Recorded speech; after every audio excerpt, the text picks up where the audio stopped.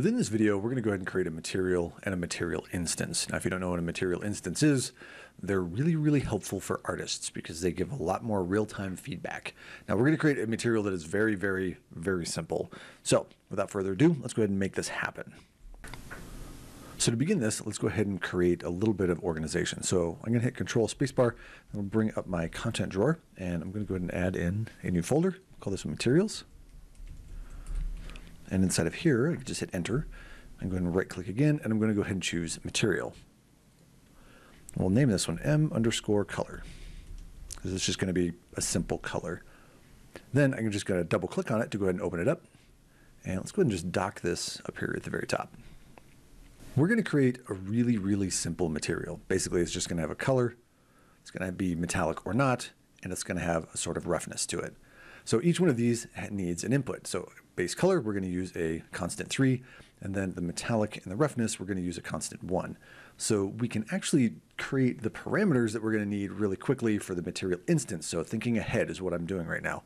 So first and foremost, if I just go ahead and right click on this, I can say promote to parameter, and it's going to do two things for me. One, it's going to give me what I need. In this case, it's going to give me a constant 4 because it is a parameter, and it also named it base color.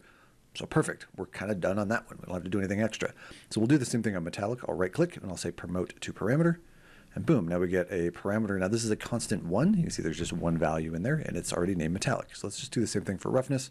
Right click on it and say promote to parameter. Perfect. So there we go. So that's 90% of the work that we need to be able to do. Now let's talk about each one of these here real quick before we go anywhere. This first one is going to give us our value or our hue. That's great. Right now it's at 0, 0, 0, 0, which is black. So we're not going to get a whole lot of color out of it. The metallic is either on or off. So 0 being off, 1 being on. And right now it's off, so we'll just leave it as is. And our roughness right here is kind of a parameter between 0 and 1. So what we can do with each of these is kind of play with them to get the look and feel that we're looking for when we're looking for a physically based material, or a PBR. So let's go and play with the roughness really quick so you get a chance to see what this is actually going to do. So at 0, you get a mirror over here on the ball. But what if I change this to something like 1? Well, with this node selected, I can come over here inside of my details, and specifically what I'm looking for is this default value. So let's go and just change this to a 1 and hit enter, and you can see we get something that's very rough. And don't forget about these little arrows if you ever want to set it back to its defaults. So cool, this works really well.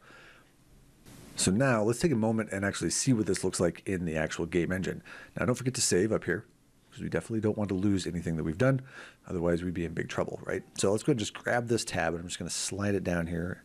And let's actually open up our content drawer and our material right here. We can just drag and drop this onto any object. Boom, there we go. Now I'm going to select the object and then zoom in on it by hitting the F key. And you can see it's very reflective. Very reflective, which could be kind of cool, but not so what I want. So if we come over here to our roughness value, and if we open this up a little bit, come down to our default value, and if I change this to 1 and enter, you can see that it changes, which is really nice. Now, this is a really, really, really simple material, so it's pretty much changing in real time, which is nice. But if we have a complex material, what we want is an actual material instance, which is going to be a lot faster. So let's go ahead and make sure that we save this, and let's turn this into a material instance, and you'll see why these parameters are super powerful. What I'm going to do is I'm just going to kind of pull this off screen really quick, and I'll bring it back in a moment. Let's go back into our content drawer, and I'm going to right click on the color, and at the very top, you can see that we have a create material instance. So we'll just go and click on that, and you'll see that we get a new material down here. This is mcolor_instance. So in my case, I'm going to go ahead and change the name and hit F2. I'm going to delete the inst on the end of that and just make this MI color so that I can see that right there at the beginning. Now what I'm going to do is I'm going to take this and I'm going to drop it onto the actual object. Now you'll notice that nothing happens. But if we go into the content drawer and double click on this, and what it's done is open it up on the other screen, and you'll notice that, let's make this really large here, it has a very different interface. And up here on the right, we have metallic, roughness, and the color.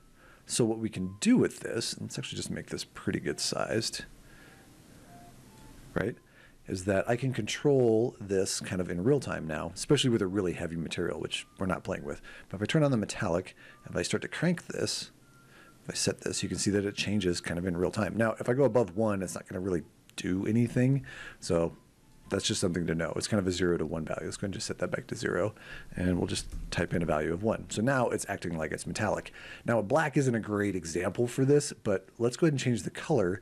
And if we click on this and change it to something kind of like an amber orange or something kind of gold colored here, you can kind of see how this is going to behave. So it looks okay, like that's kind of cool, right? We'll say okay, but if I change my metallic or turn it off, you'll notice that it changes. So what it's doing is it's giving this kind of metallic sheen.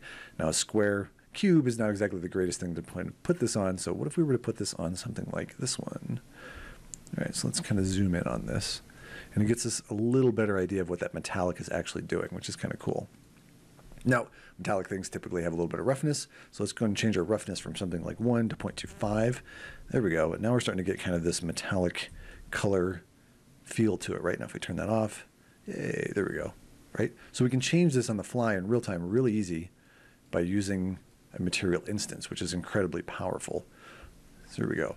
And what's kind of cool about this is that that master material never actually changes. So if I drag this onto here, there we go, right? I have these two separate pieces. And if and when I change anything inside of the master, it will update inside the instance too.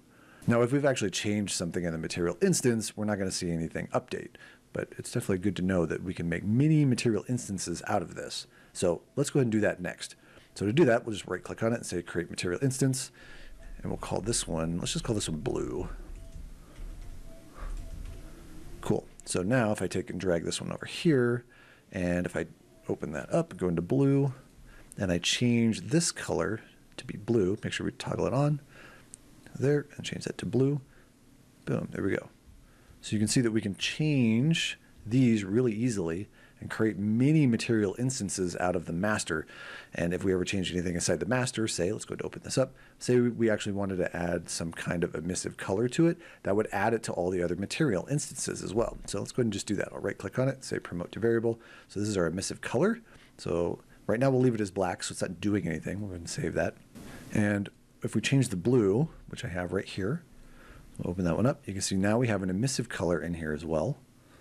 Right, so let's turn that on, and if I were to change this to something like yellow, make sure that we turn this up, now it's going to glow yellow. And what's really, really cool is that here inside of the actual game, this is now actually a light source as well, which is really cool. So if I were to grab this, I'm going to hold down Shift, grab this blue arrow right here, and click and drag, and the camera will come along with it. And you can see this is now actually lighting up underneath here too, right? So these emissive colors are a lot of fun to play with. Let's go ahead and say, okay. So there you have it. We've actually created a material, a couple of material instances, and you can see how these material instances update if you update the master as well.